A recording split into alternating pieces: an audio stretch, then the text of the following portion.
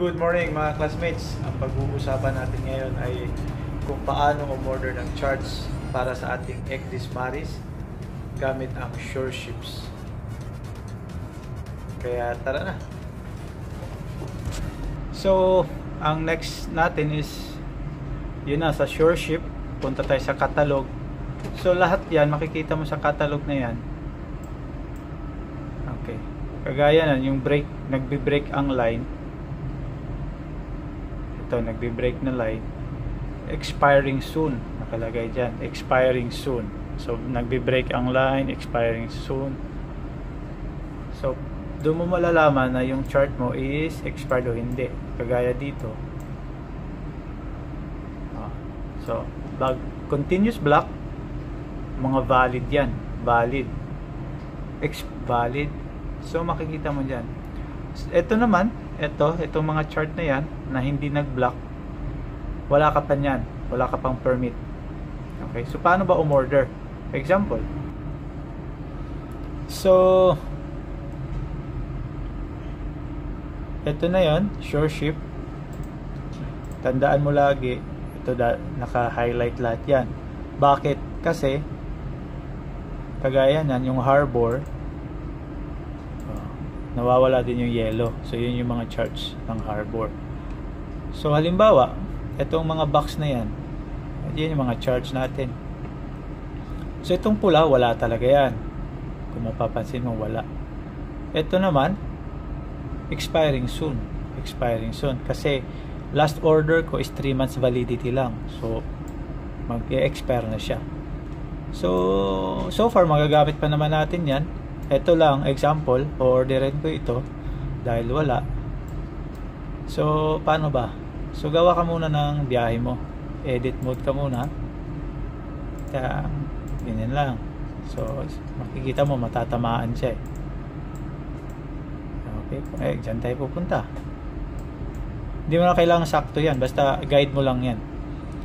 So, ito, sure ako na orderin ko yan. So, anong gagawin ko? Balik ka sa edit mode. Click. Okay. Pagkatapos dyan, punta ka na sa basket. So, tandaan mo, FR368240. So, lagay mo siya sa basket. Sabi niya, basket daw. Basket. Okay.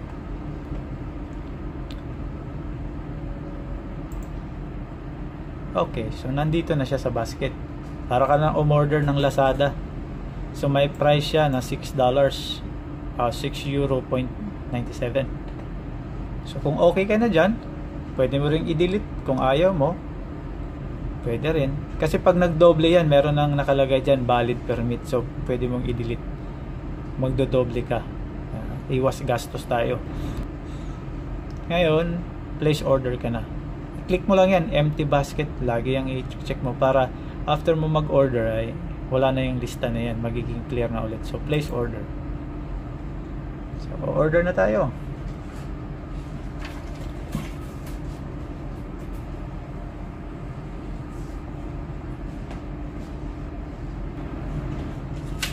So order was placed. Okay na. Antayin na lang natin yung email. Tapos na tayo sa SureShip.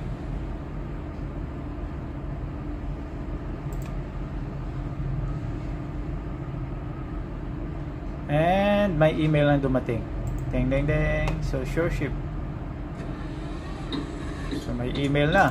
Confirm na yung order natin. Basahin natin.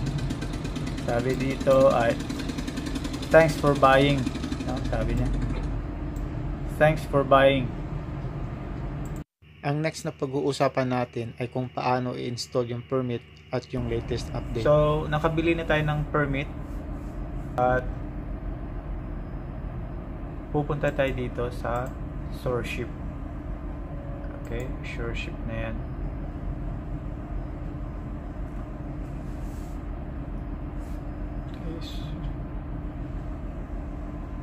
Okay, medyo nawala.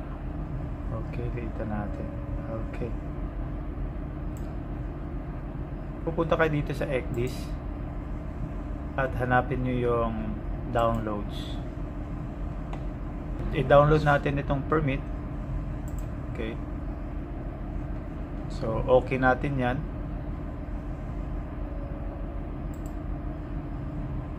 At i-download din natin itong full dataset. Okay. So, mga 5 to 10 minutes yung waiting time natin at matapos yung download. Ito yung permit at ito rin yung sa weekly update natin, yung full dataset. So, copy lang po natin yan.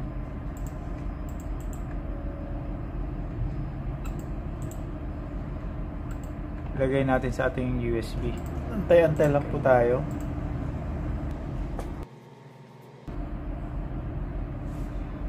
So, ang gagawin natin, extract natin lahat. Unahin natin yung permits. So, right click and punta ka dito sa 7-zip and then extract here.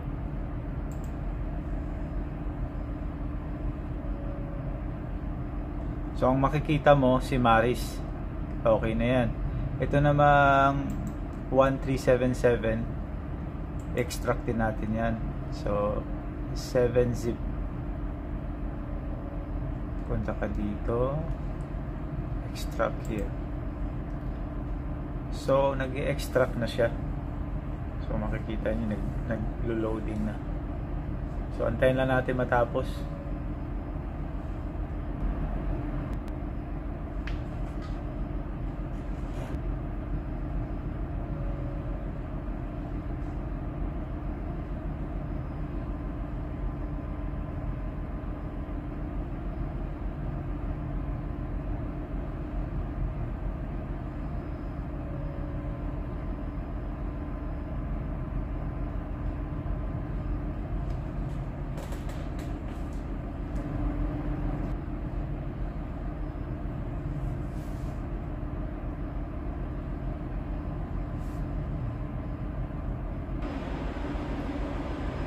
So,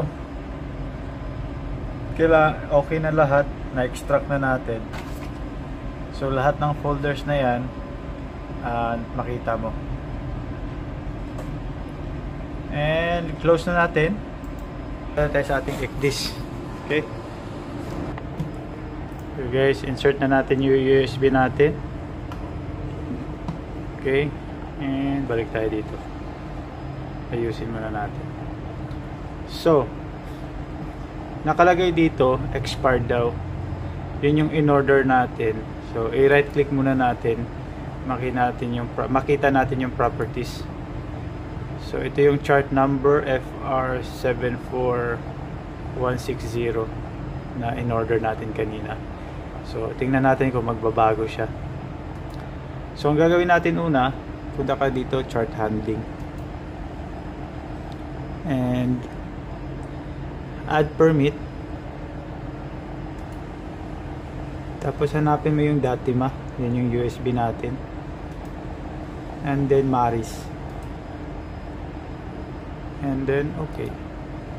So makikita nyo itong area na to. Ito yung permit na installed na.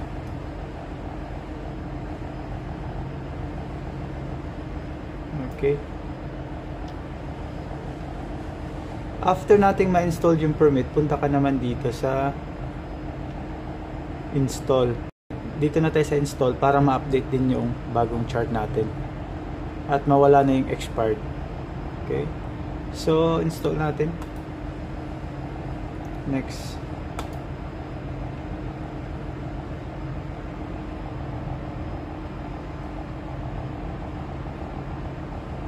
I-highlight lang natin to lahat. So, click natin yan, sabay mo yung shift na command and then scroll down, click, so shift, so highlighted na lahat, then add selected charts. So antay-antay lang tayo. So ito na yan, click next. So aantay lang natin hanggang mag full yan kasi nagda-download pa siya. So, ganun lang. So, full download na siya. Ang gagawin naman natin ay click na lang natin itong finish. Okay. So, pagkatapos nyan, ano natin, copy database. Okay. Tapos, click mo yan, planning, yung copy database.